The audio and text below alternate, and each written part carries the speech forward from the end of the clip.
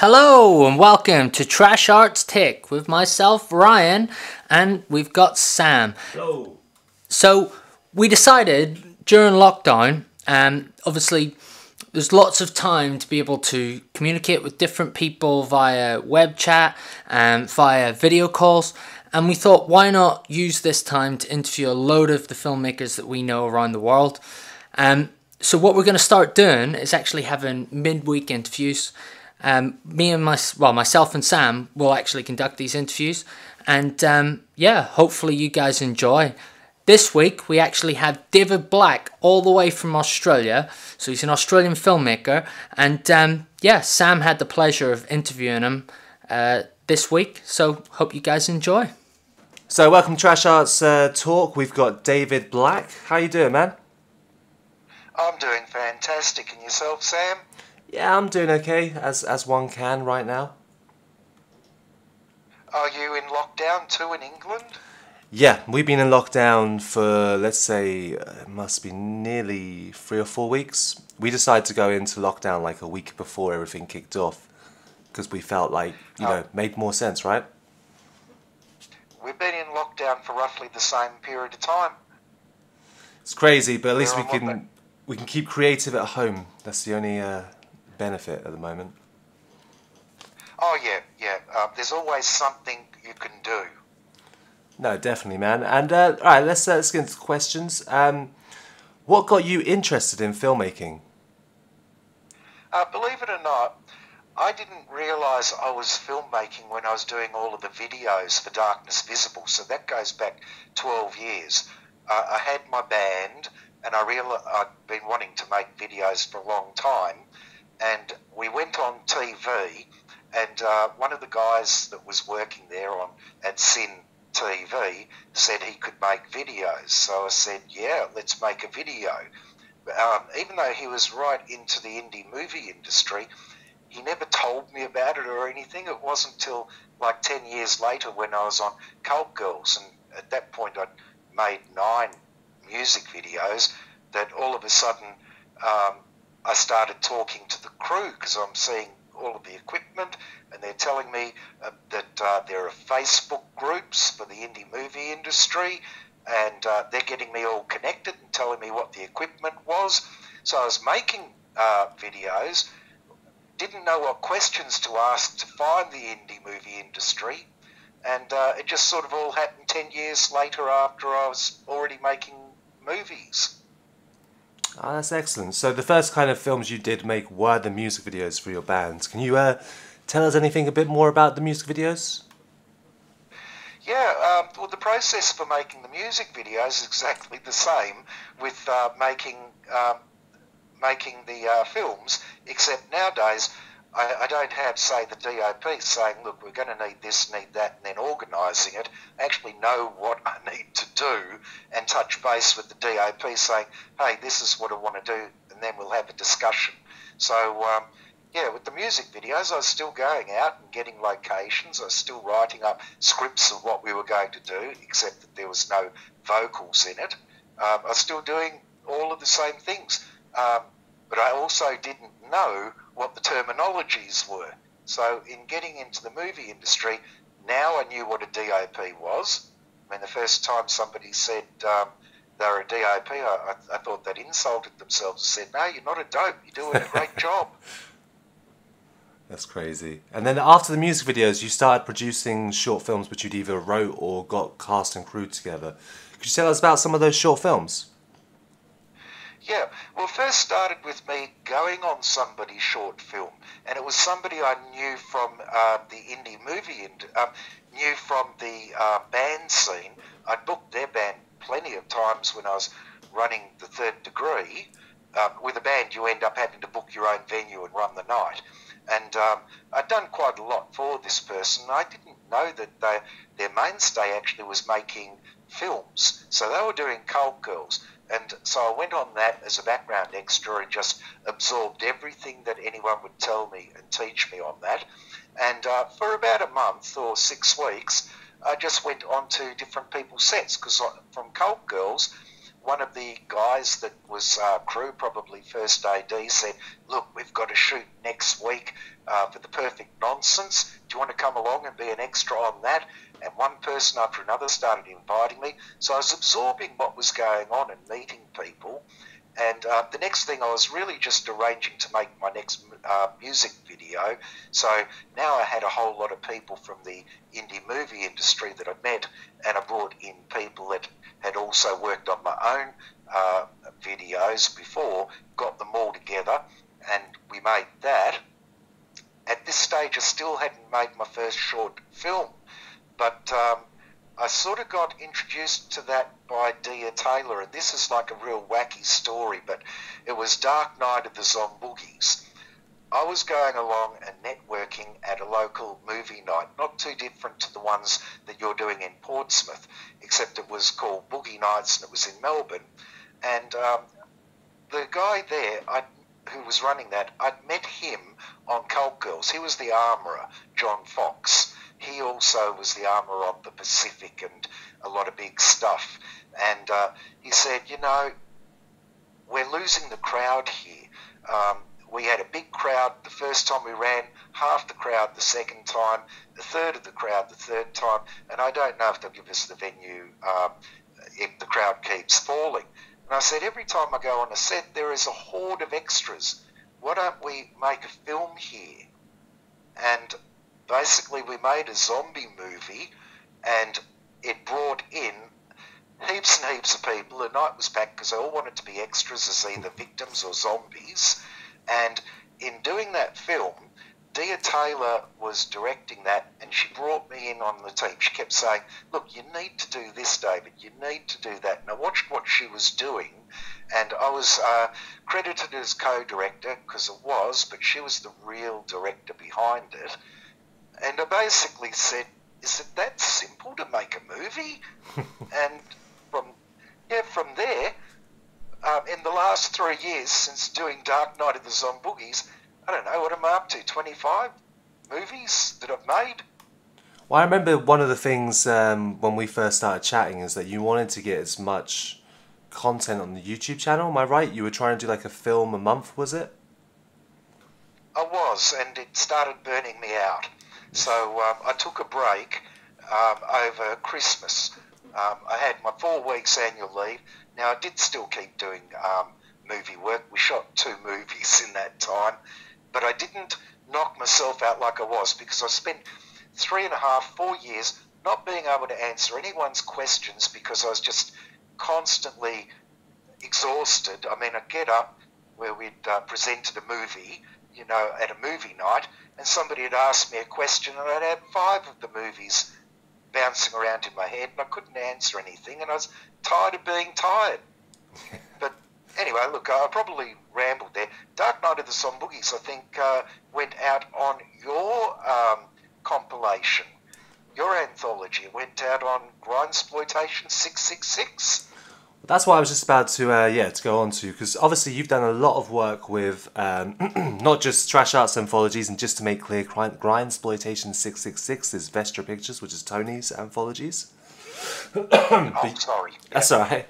But you've done work for Gore Theatre, Trash Arts Killers Volume 2, and obviously numerous anthologies that are currently, you know, being completed. How do you find doing international anthologies to be able to get more of what you're doing in Melbourne across to the world? How do you find doing that? As part of that time where I was exhausted and just couldn't think, so answering your question is very difficult, whereas now I can think. But what I can tell you is it was a process. The first thing with doing Dark Night of the Zomboogies was, hey, I can actually make a short movie. This has turned out well.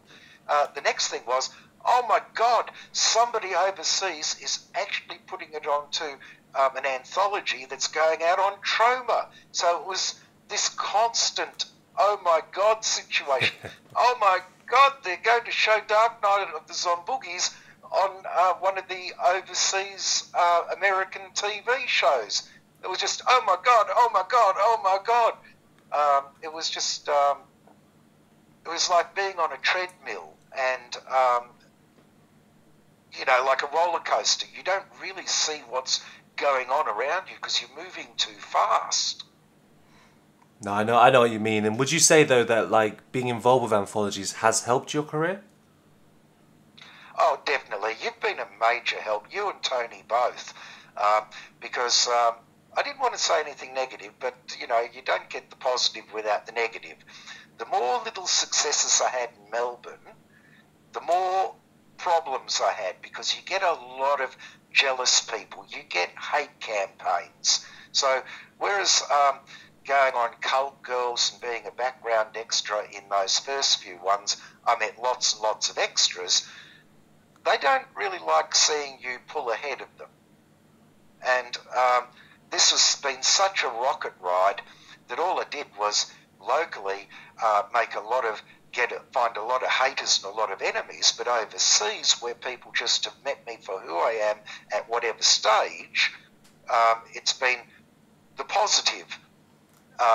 So, I mean, if I wanted to do a movie locally and I put it in a local movie night, I don't really want to go along because the place will be full of all of those idiot extras that have been slandering me behind my back. Half of them will be nice to my face, but I feel terrible at them because it's a bad vibe.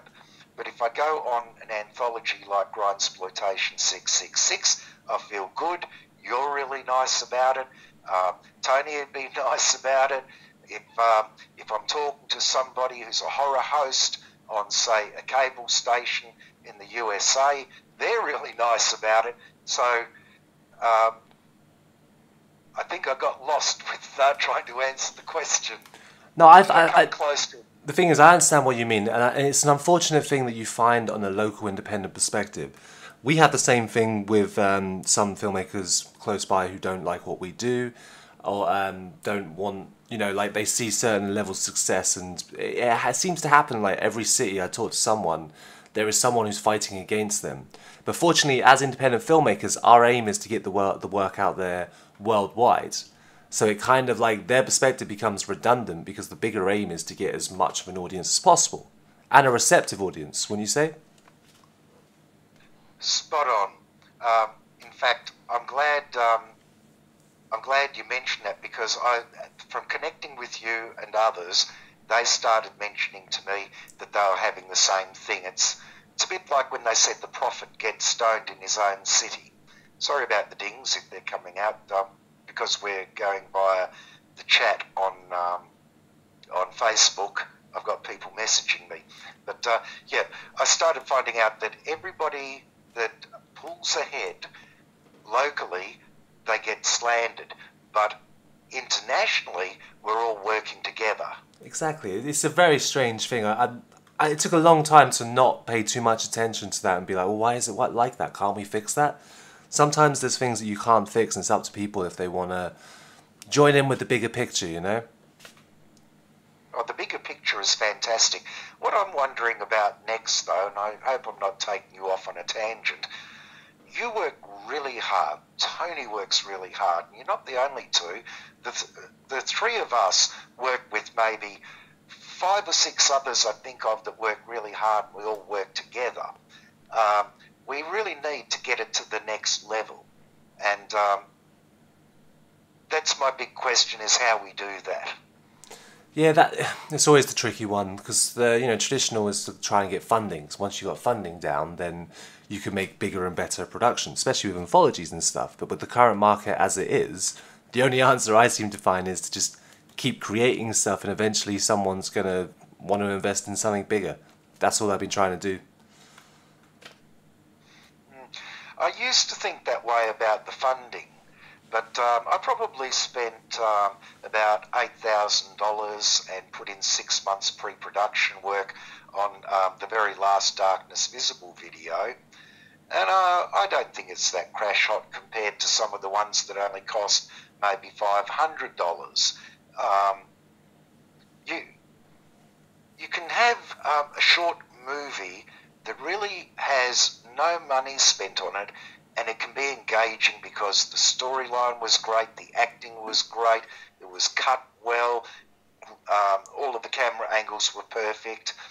So it's not always how much money. I mean, there's a lot of big budget flops out there, and then there's always the dark horse that comes in that just romps at home, that was done on a shoestring budget.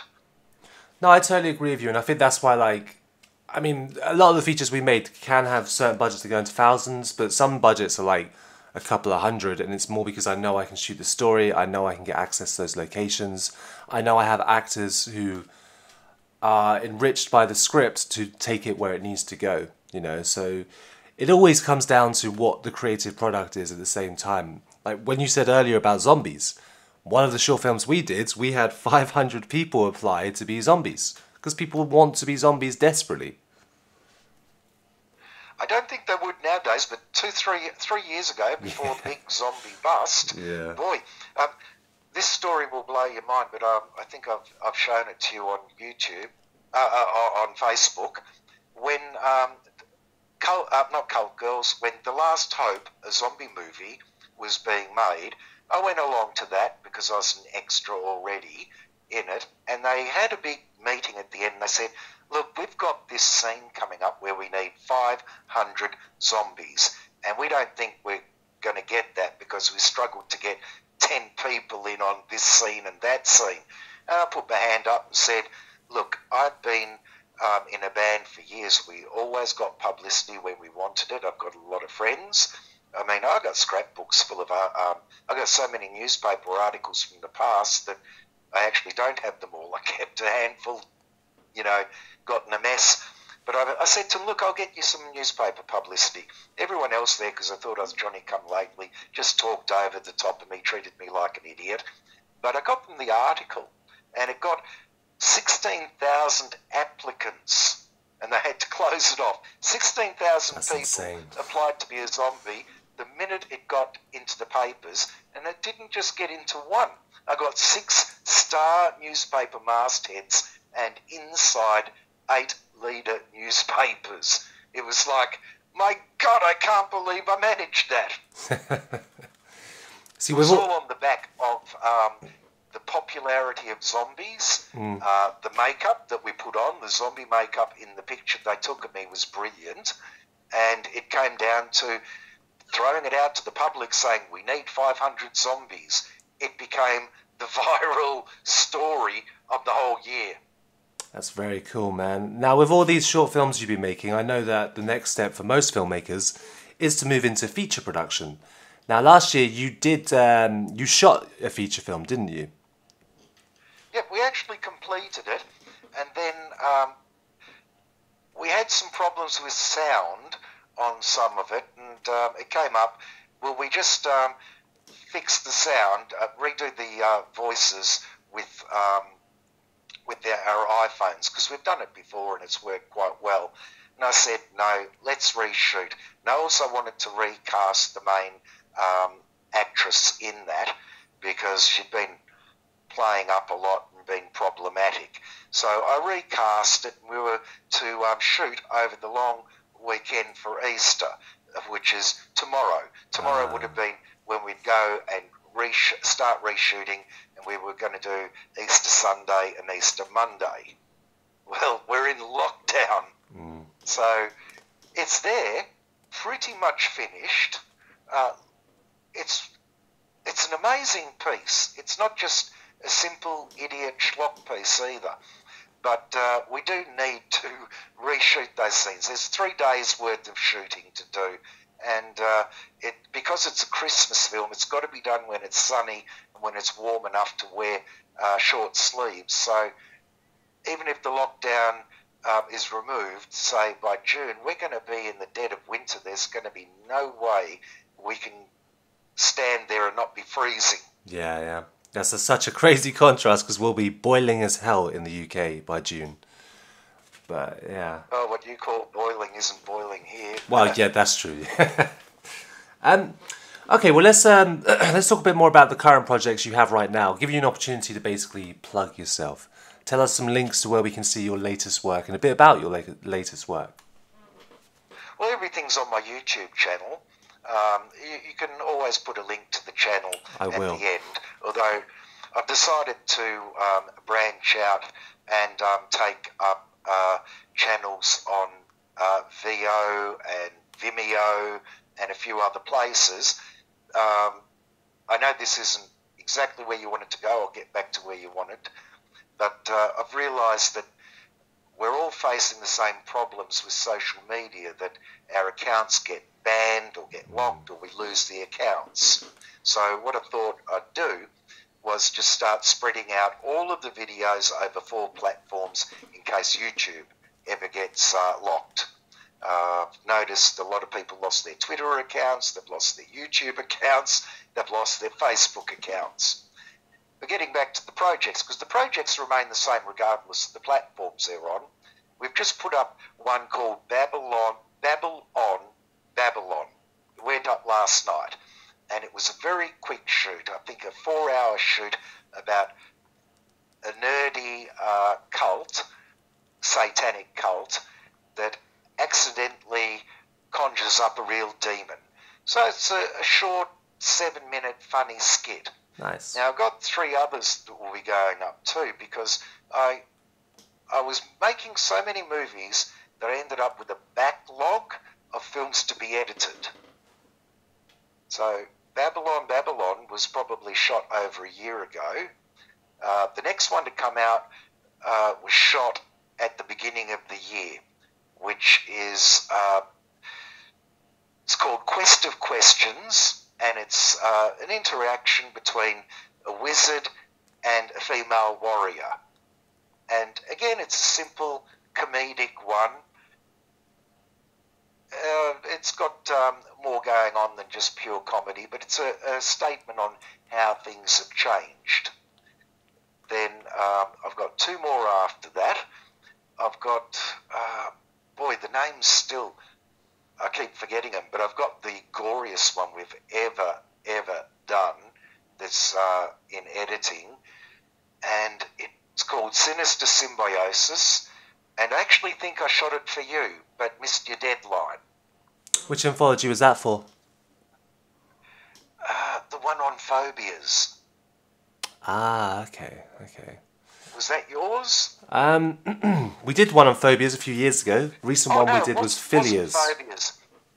It was on, what do you call it? It was when people have mental problems. Jeez, I forgot about it. Is it Philias? Philia, yes. Oh, that's awesome.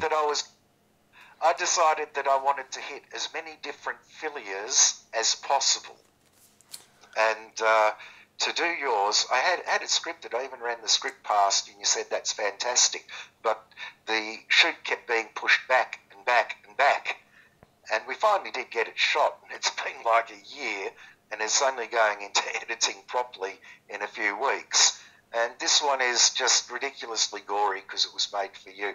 But we missed your deadline, so we'll have that, and you'll be able to use it for something else, or someone will use it. We are looking to do a Philia sequel towards the end of the year, so that would be perfect. Yeah, it actually would. I'll be able to let you know more about it when that's edited up. We've got one just starting editing at the moment that is different from the rest. It's called Blarg and Fluff and the Seventh Golden Shamrock. Everything in it is in rhyme, and it's more like a children's storybook. So yeah, this is what I love about all the stories you kind of create, Dave. They're very elaborate and kind of fun and kind of pushing the boundaries of what people can do with a short film. And I think you do that very well. It does bother some of the filmmakers I'm with, so I've ended up with fewer filmmakers because I work a lot with Gerardo. He's very imaginative and he can make magic happen, and I work a fair bit with Farley Roth, who also is. But you can't always talk to everybody and get them to understand what you're talking about or to be adventurous.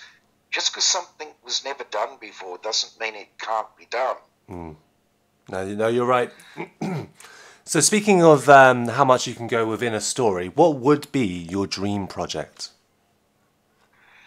Yeah, I was thinking about that and realised that I couldn't think of what my dream project is, because every time I come up with the project, that's my dream. That's a good position to be in, though, man. Lots of people would love to be in that position. Well, I wasn't trying to duck your question either. Oh no. When you mentioned earlier that at one point when we were talking, I was saying I didn't have enough product, and now I've got a hell of a lot of product. What I was actually aiming at earlier on was that I wanted to do a different genre for every single film. And that's pretty much what we're still doing. So if we've done one film, like we've just done the one with the satanic cult, I won't come back to a satanic cult horror comedy again. If I did come back to a satanic cult, the next one would probably be dead serious and bloody. No, that makes sense. It's always good to challenge yourself with each project, really, isn't it? And to see if you can, even if you've done something similar, find a new direction within that idea. Yeah, now some of the ones I'm going to do will have similarities because I'm always coming back to the same props and costumes. For instance, if I spent $500 on a severed head, that severed head's going to be in 3 films. Yeah, no, that makes total sense. I think we have a cupboard of things that have been repeated for so many different films. On top of our own house, it's been used for so many films.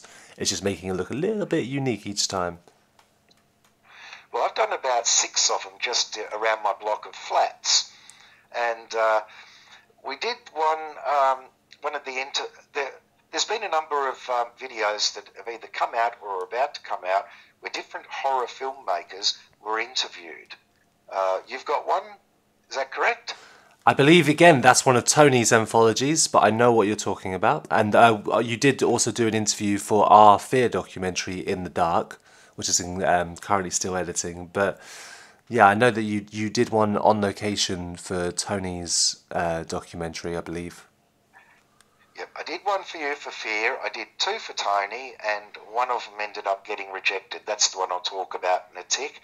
And I did one for William as well. I've forgotten William's last name. I can't click anything to find it because you get a ding come out from YouTube. So, yeah, I did 4 or 5 of them. And one of them, what we did was we actually went to all of the locations where we filmed.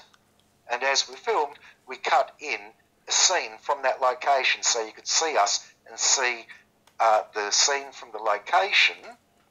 And you could see that we had just basically walked all around my block of flats. So in different corners and the lane down the road, they all look like we went to different locations, and they're all within 1 block.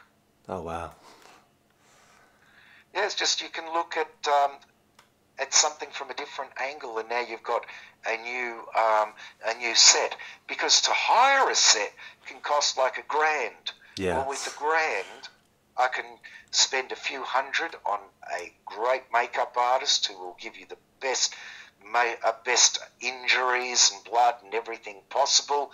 We can spend a couple of hundred, $300-400 on a prop. We can spend $100 or more to feed everybody. So I don't want to waste $1,000 on a location. No, I totally understand that. It is trying to, put the money into the right areas where you're just not feeling like, oh God, that was so expensive for no reason. Well, thank you very much for joining us, Dave. And we'll put some links to your YouTube channel underneath. And yes, you can check out your new short films. There's that new one that's come out recently, the Babylon one.